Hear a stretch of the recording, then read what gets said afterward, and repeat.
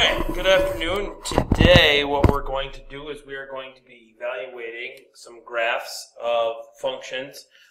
It's going to assist us later on in this chapter with the number of solutions that each function might have, which then creates how many answers we have to find for every function. So it's a pretty important chapter. It's calculator based, and I'm going to show you how to do things on the calculator today.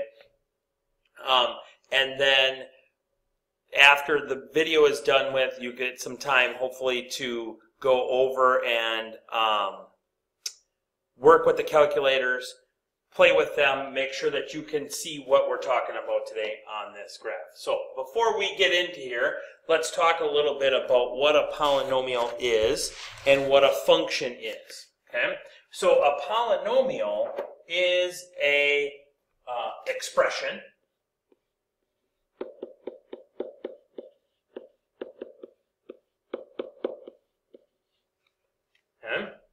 You can simplify it.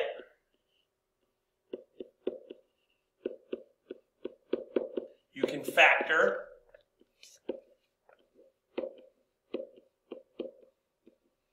You can add them. You can subtract them. You can multiply them. You can divide them. But what you can't do is you cannot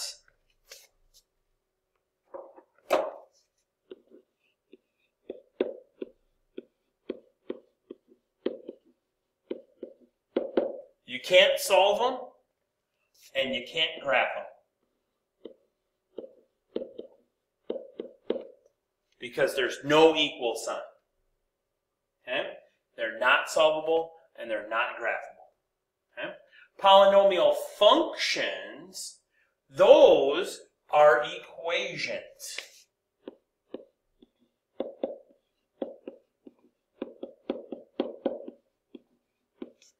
These are solvable and graphable. Oops, spelled it wrong.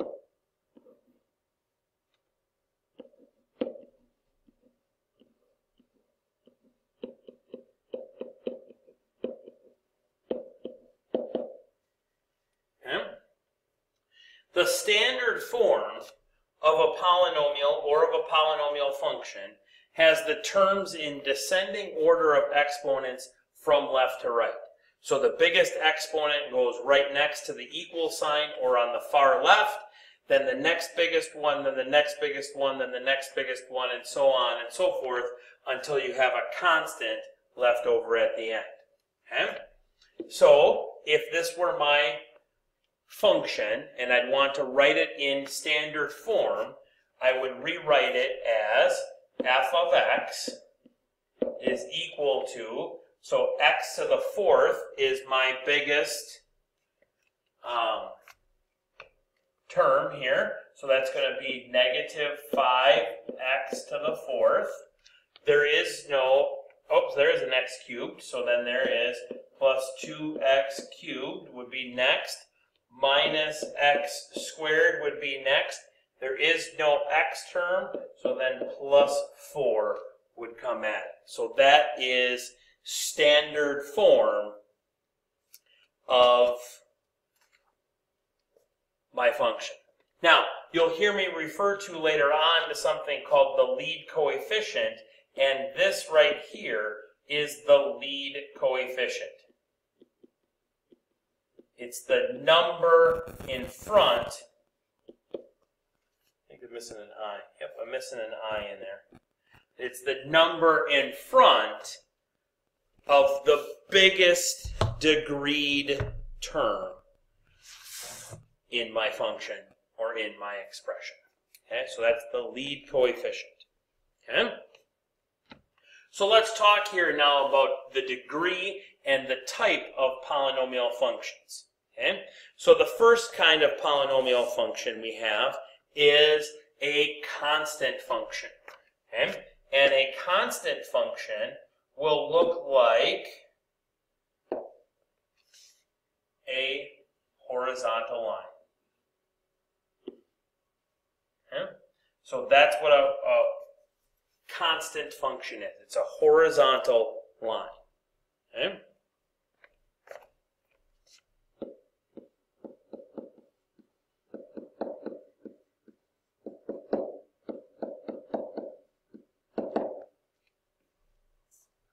A linear function has a degree of 1 because the biggest exponent here is 1. Okay? So that is going to be all of your lines. And so your lines are going to look like, let's go creative again. It's either going to look like this, or it's going to look like that. Okay? So those are your lines. Non-vertical, non-horizontal lines. Okay? Next one has a degree of 2 because your biggest exponent is 2. Those are your quadratic functions. Those are your parabolas.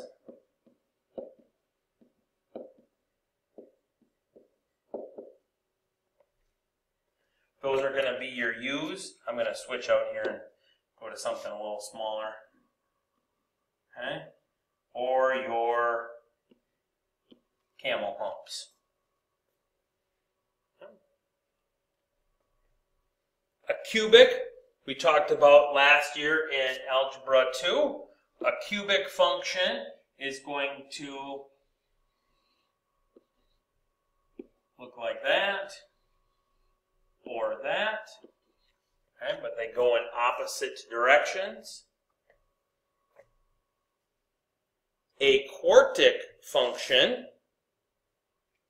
is going to look like a W or an M.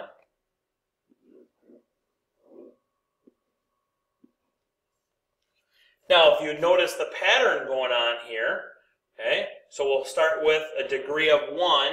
They're going in opposite directions, thinking back to Algebra 2 last year and Geometry the year before. Okay. Quartic or quadratic functions, degree of 2, the sides are going in the same direction. Cubic functions, the sides are going in opposite directions again. Quartic functions, they're going in the same direction. So that if we had f of x here equaling x to the 5th, a 5th degree function,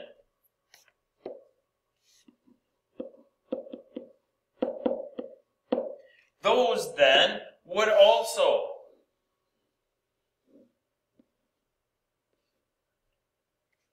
go in opposite directions.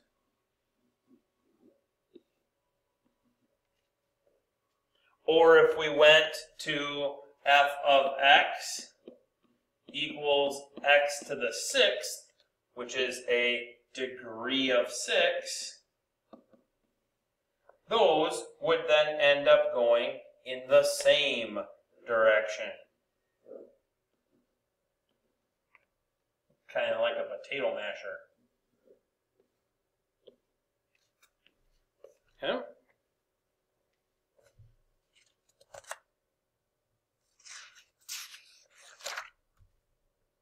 So the degree is the biggest exponent.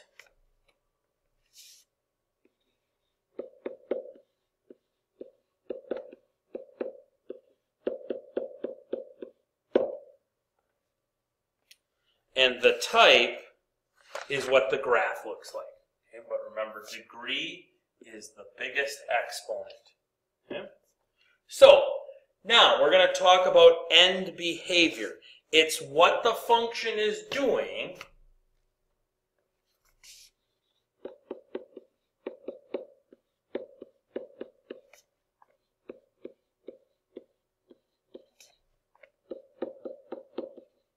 on the left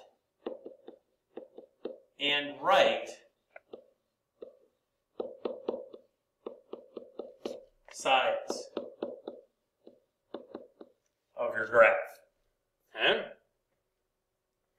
So our first function is f of x equals x cubed. Now, we could graph this using a t-chart, and that could take a long time and we get really big numbers really fast, or we can go right to our function. Now, what I did here is I started out with a brand new document because I'm a brand new document kind of a guy, okay?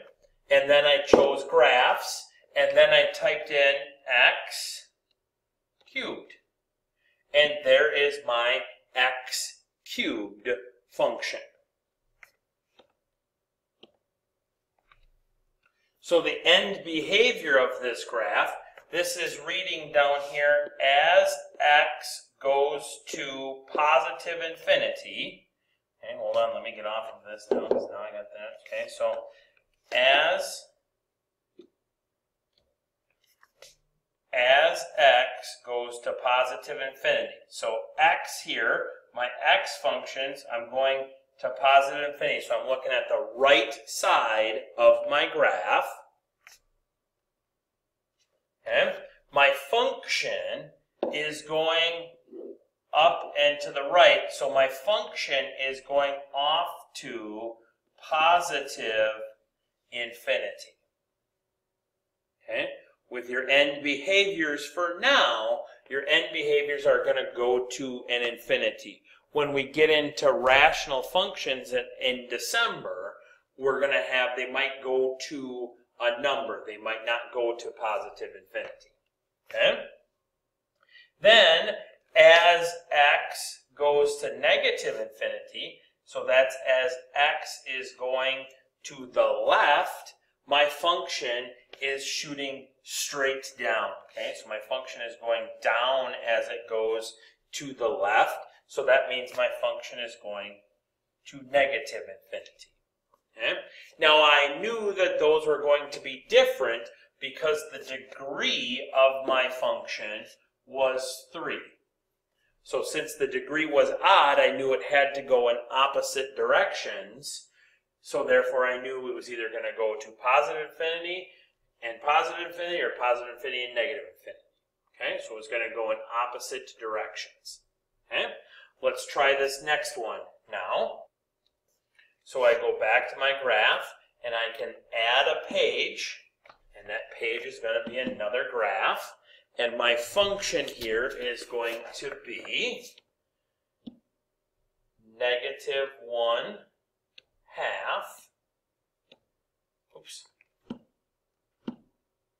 x cubed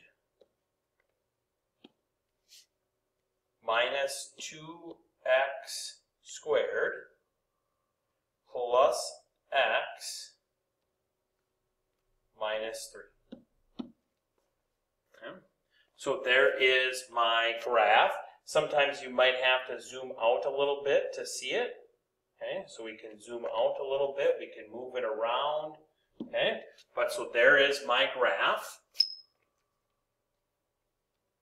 So as x here is going to positive infinity, so as my x is going to the right, my function is now shooting down, so that means I'm going to negative infinity there.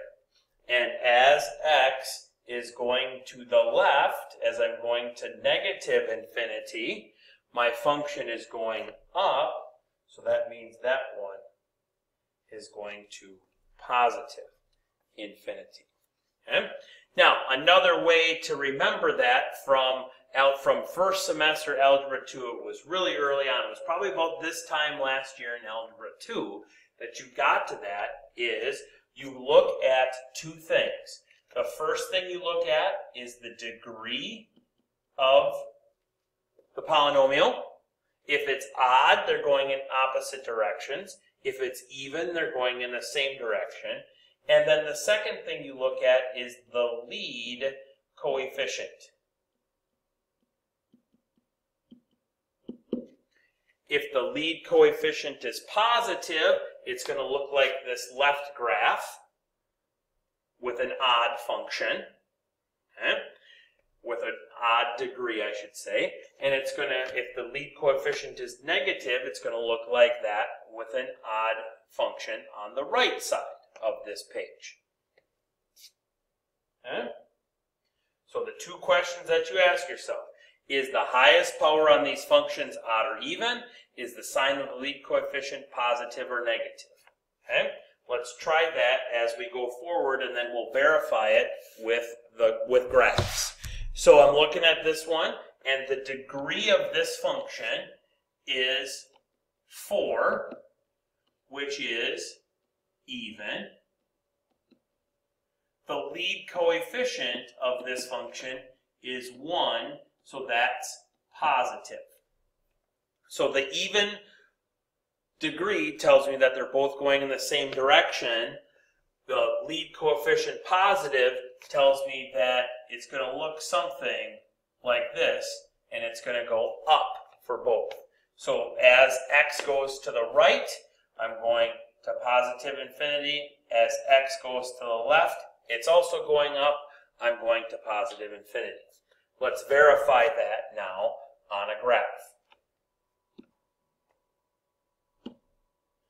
Just going to change this one here to be 4. Oops, tap the brakes. What's going on?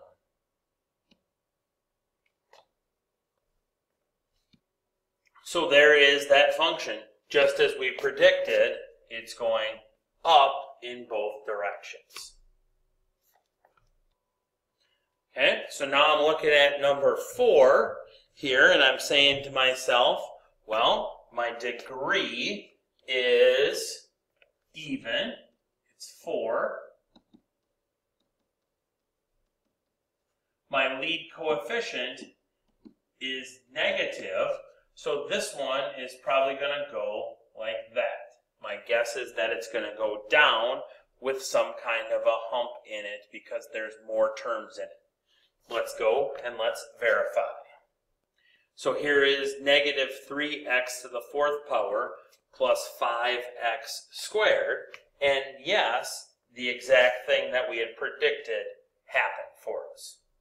So just as we predicted, as x is going to the right, my function is going to negative infinity. It's going down. And as x is going to negative infinity, or to the left, my function is also going down. Okay? So that's end behavior for us. Okay? So, to kind of wrap this all up, what does as x goes to positive infinity means? That means that we're looking at the right side of our function. As x goes to negative infinity, that means the left side of our function. Okay? When the highest power is odd, we can expect the general shape. It's going to go in opposite directions. Okay? And that's going to occur when my lead coefficient is positive. And then we're going to go to positive infinity on the right and negative infinity on the left. Now, for each and every single one of them, whenever you're writing out end behavior, you have to write out this whole thing. You can't shortcut this in any way. That is shortcutted as far as it can go. As x goes to positive infinity, f of x also goes to positive infinity. That whole thing gets written out whenever you're talking about end behavior. Okay? The other way, it's going to look like this. So that would have a lead coefficient that is negative. And then as x goes to positive infinity, our function goes to negative infinity. As x goes to negative infinity, our function goes to positive infinity.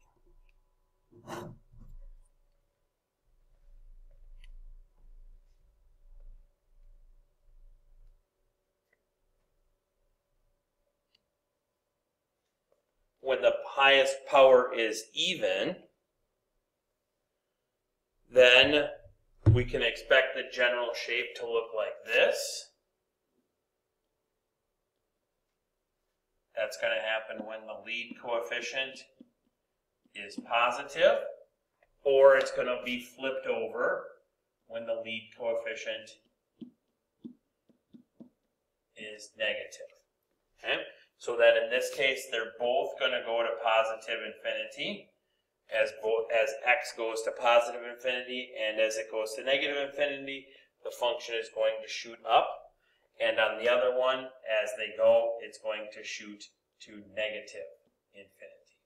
Okay? A lot of this stuff is logic.